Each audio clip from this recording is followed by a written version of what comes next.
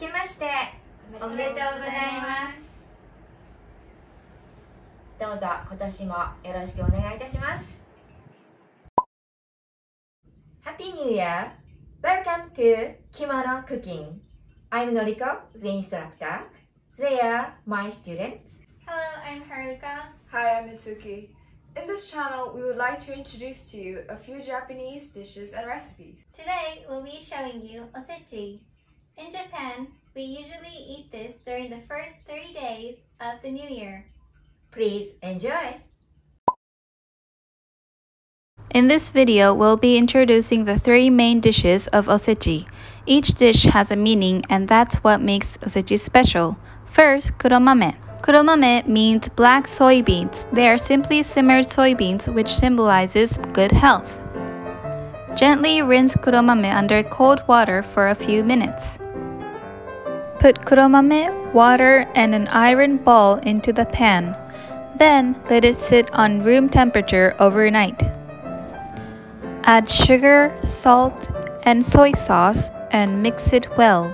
Place them into an electronic pressure pan or an instant pot for 15 minutes. Release the pressure softly afterwards. Pour the kuromame and sauce into a container, then let it cool. After it cools down, store in the fridge overnight. It takes a little time, but the steps are easy and it makes it more delicious. Finally, drain the liquid and serve. If possible, adding edible gold flakes on top will make it fancy. Enjoy! Next, Kazunoko.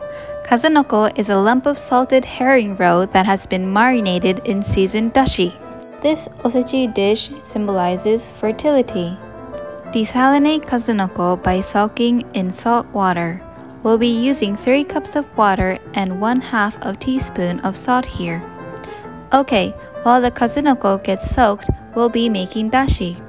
Dashi is a family of Japanese seasoning, and it is used as a base stock in most Japanese cuisines. Brush or wipe kombu kelp. Fill the pan with cold water and add the kombu.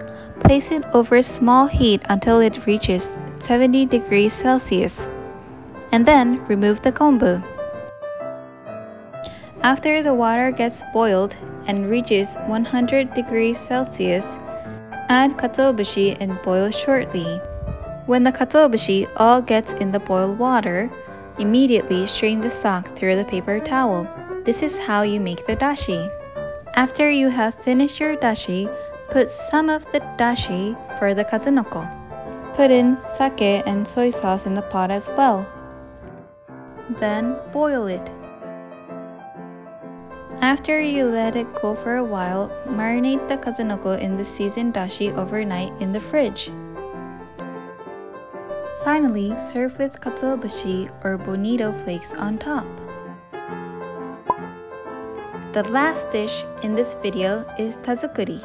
Tazukuri is made of roasted baby sardines that is coated in a sweet soy sauce glaze. These savory Tazukuri symbolize plentiful harvest. First, put dried baby sardines in a frying pan. You don't have to use oil here. Just prepare a tray with oil beforehand. Then, roast the sardines on medium-low heat for 5 to 10 minutes until it gets crispy. Add sugar, sake, and soy sauce in the pan. Simmer it on medium-low heat and let it evaporate until the sauce thickens. Mix in the walnuts and sesame seeds. Then, bring the sardines back to the pan and coat it with the sauce. Once the sardines are coated nicely, transfer them on the oil-covered tray to let them cool. Put it in a dish and you're finished! Today, we only introduced the 3 main dishes, but as you can see, there are many more. The recipes and the ingredients of this video are written below. If you're ever interested in the other recipes, or if you have any questions, please feel free to comment. Oh, so it seems like they're finished. The Osechi looks very nice and it's delicious. Thanks for watching. Please subscribe.